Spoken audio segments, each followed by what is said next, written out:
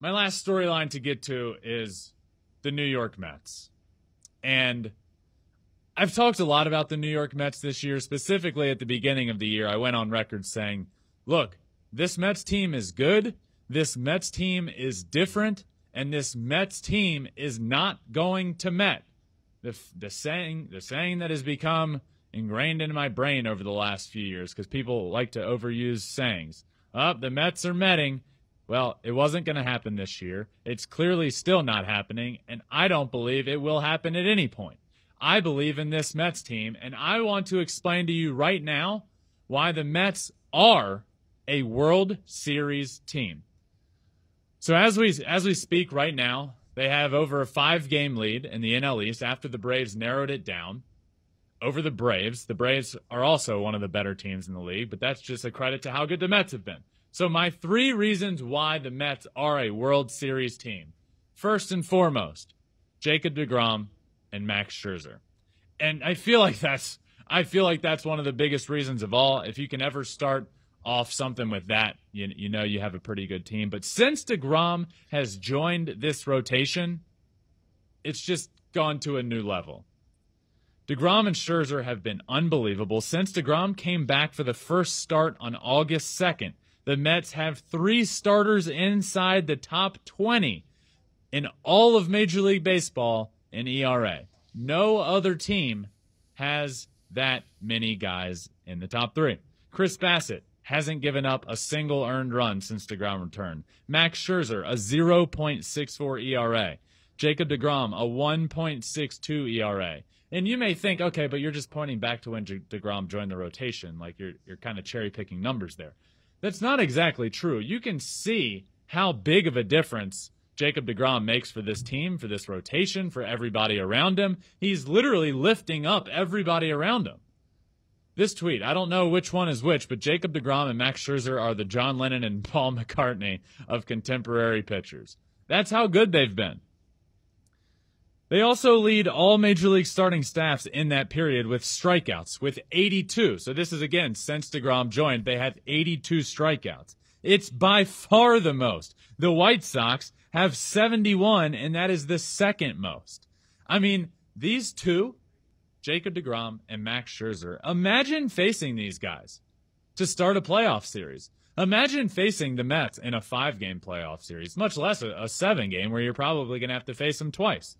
Now, deGrom's iffy there because I don't know if Jacob deGrom is going to be going on short rest much in the playoffs, which tends to be something important that is done. Is, okay, pitchers aren't going on their usual 5 rest. They're going on 4. In some instances, 3 if your backs are really against the wall. I don't think there's a world in which we're going to be seeing that from Jacob deGrom, but who knows? But since deGrom has been back, listen to him and Scherzer. This is the catalyst of the rotation. Jacob deGrom and Max Scherzer. They're 3-0. In 30.2 innings pitched, they've allowed 4 runs, 45 strikeouts in those 30.2 innings, and just 1 walk.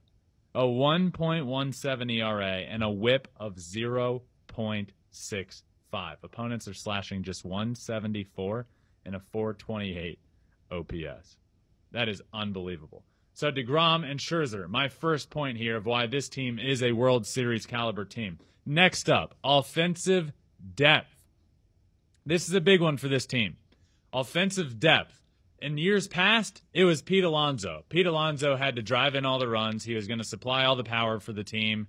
And if it didn't happen, they just weren't going to be very good. And they had the ability to just get shut out multiple nights in a row, and then they'd just drop in the standings. Last year, it was about Pete Alonso and Francisco Lindor. They added a piece. Lindor, as we know, had a really bad year, and the team wasn't very good at they fell off a cliff at the end of the year.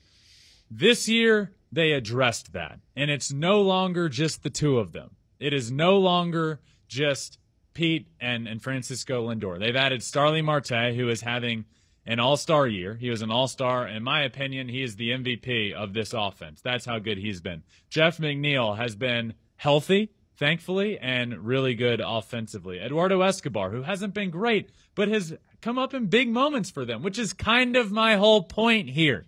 They have so many guys with the ability on any given night to step up and to score enough runs to help out that rotation. They no longer need to put up 8 runs a night. Sometimes it's going to be about scoring 3. And in the other night, when deGrom was on the mound, all it took was 1. Pete Alonso drove in a run. And that's all they needed. That's what's different about this Mets team. They have the pitching. We know that.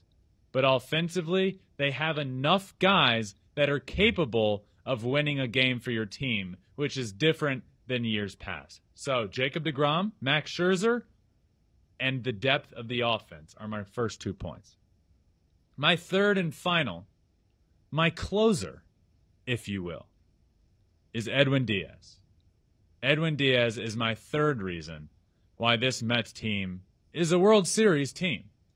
Edwin Diaz has been the best closer in the game of baseball. He's on pace to break the single-season K/9 record, which he's currently sitting at a 17.9. The record all-time is Aroldis Chapman, who did it in 2014 when he was with the Cincinnati Reds.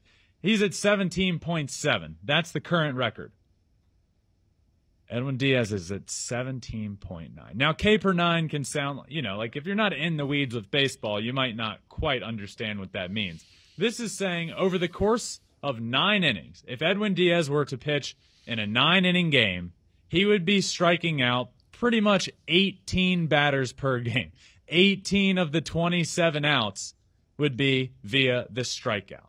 So right now, if the season ended, he'd break that all-time record. He has 27 saves, the third most in baseball, in 30 opportunities, which is the third most. He's one of only 2 pitchers in the majors with 30-plus save opportunities and a save percentage of 90% or higher. He's also the only reliever in the top 25 of save opportunities to have surrendered less than 10 runs this season. The next closest is Emmanuel Clase, who is at 10 on the dot. Edwin Diaz is the definition of dominant. And when you look at winning in the playoffs, that's what this is about right now. For the majority of these teams that I've talked about today, Astros, Yankees, Mets, even the Padres to some degree, it's now about winning when you get to the playoffs. And how do you win in the playoffs? Well, pitching is a massive part of it. Having the rotation, which they do, deGrom, Scherzer, Bassett, and getting it to a 9th-inning guy in Edwin Diaz is just something you don't want to face. This team, the New York Mets, have every bit of the makings of a World Series team. And it's because of the way they are designed. It's because they are built to win in the playoffs. Of course, they're winning right now. I believe they will win the NL East. But this team is built to win in October. And you can't say that about every team out there. They match up well against every single team they could possibly face. And a big reason of that is the pitching. When it comes to October baseball, the game changes a little bit. It becomes about pitching. Good pitching can shut down a good offense. We see that all the time in the playoffs.